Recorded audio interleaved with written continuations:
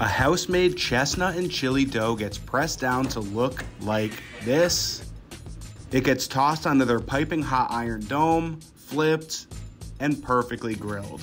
On goes mixed greens, their chipotle aioli, pickled shiitake mushrooms, pickles, plantain chips, raisins, their seasoned dark meat grilled chicken, lamb bacon, and another drizzle of chipotle aioli.